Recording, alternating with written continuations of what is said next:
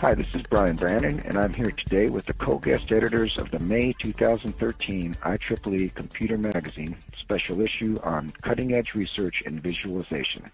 I'm with Teresa Marie Ryan, visualization consultant and editor of IEEE CG&A's Visualization Viewpoints Department and a member of the IEEE Computer Magazine advisory panel.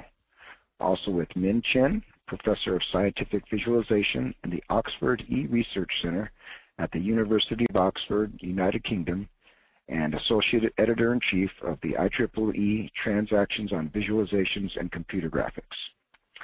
Welcome. Can you briefly describe the field of computer-generated visualization for our readers? Sure, Brian, I'd be delighted to.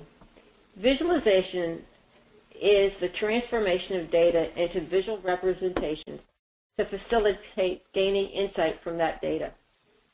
In 1987, the National Science Foundation panel on graphics, image processing, and workstations published a landmark report entitled Visualization in Scientific Computing. This set out the vision for developing visualization as a scientific field.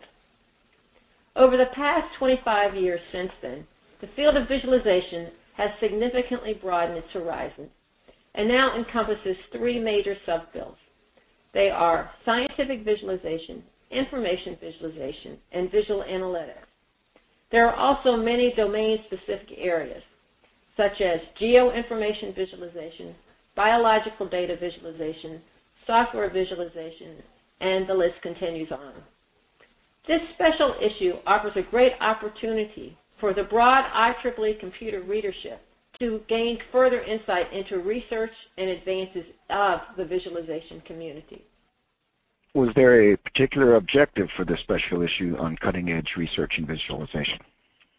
Our core for papers for this particular issue and for the articles which we hope will address a visualization research topic in regard to what could or would or should have been achieved in the next 5 years, 10 years, or 15 years.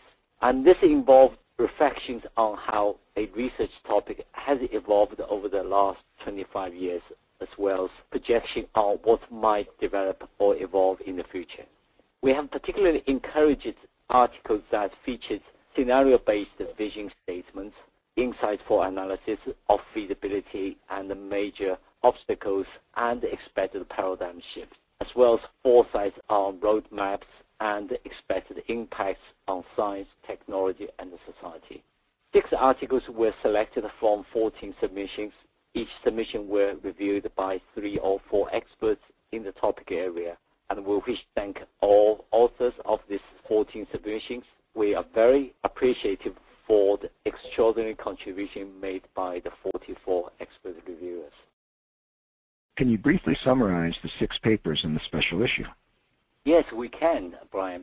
The first paper focuses on advances in large area displays and the changing face of visualization.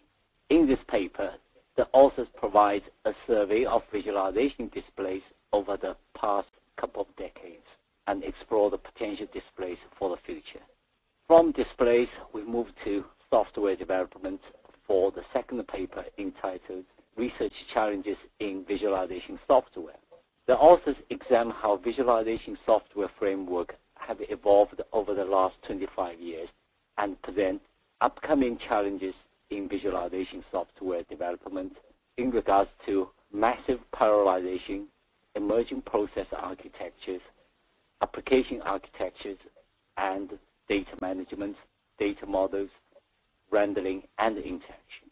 The third paper is entitled Storytelling, the Next Step for Visualization.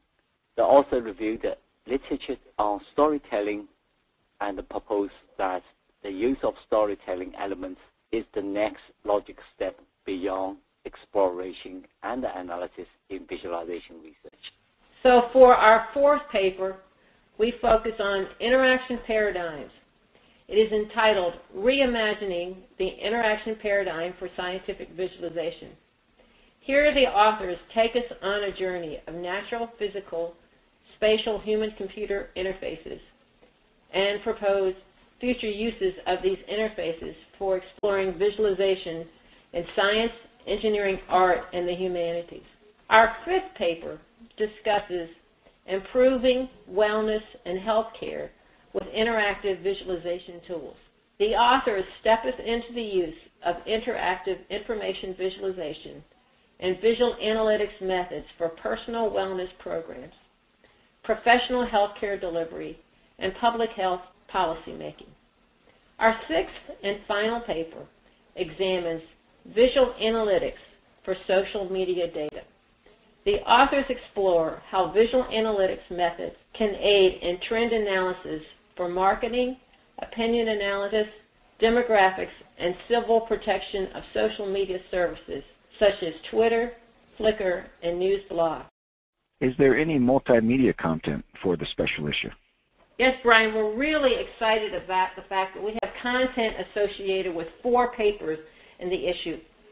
The video content includes presentations associated with advances in large data displays, the changing of the face of visualization, re-imaging the interaction paradigm for scientific visualization, improving wellness healthcare with interactive visualization tools, and finally, the visual analytics for social media data.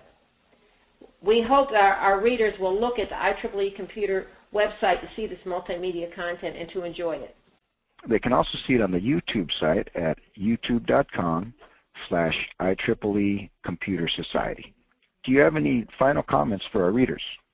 We hope this special issue might inspire readers to contribute to visualization research directly, or at least to start a collaboration with visualization research. Teresa Marie and Min, thank you so much for taking the time to discuss the special issue on visualization research. Thank you for this opportunity to share our vision. And thank you, Brian, and of course my colleague Min. We had a terrific time putting this special issue together, and we hope our readers will enjoy it.